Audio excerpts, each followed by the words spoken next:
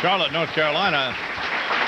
And one of the guys from the TV thing here, because the radio show, as you perhaps know, simulcast on MSNBC, was explaining to me what all of this stuff is here. And there's a whole, well, you can't see on the radio, but the infield is about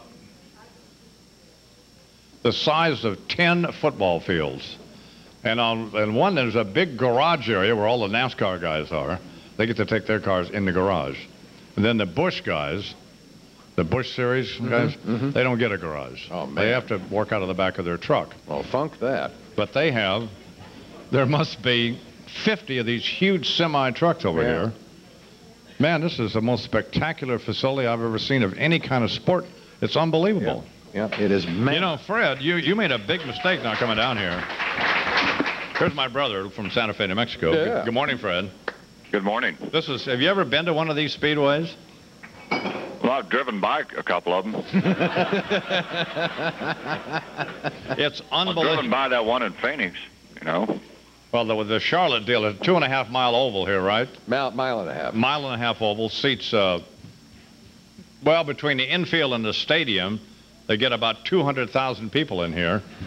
There must be 200 of these great big semi-trucks down here, and, man, it's just spectacular.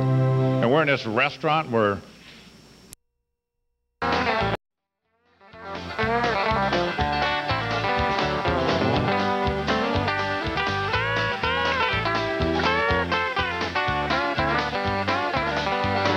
Smokey's got them ears on. He's out on your trail, and he ain't gonna rest till you. It is 14 minutes till the hour, and I am Imus the Morning. We're at Charlotte Motor Speedway in Charlotte, North Carolina. On our affiliate here in Charlotte, one of my personal favorite radio stations of the 100 or so we're on around the country, Sports Radio 610 WFNZ in Charlotte. We're talking to that goof, Boomer Esiason, who is on our program every Monday. Right. Talking about the Monday Night Football game. And Boomer claimed on last Monday night's telecast, when he was talking to, he was talking to Al because poor Dan Dierdorf now doesn't get to say anything. Right. Which is probably fortunate, by the way. Practically mute. About how even when he was a rookie, he used to scream at Chris Collinsworth as Chris dropped a ball when they were both playing for the, I believe, Cincinnati Bengals. Here now from Fox Sports is the aforementioned Chris Collinsworth. Good morning, Mr. Collinsworth. Good morning, young man. How are you? I'm fine, sir. How are you? I'm good. Is that true? Boomer used to scream at you?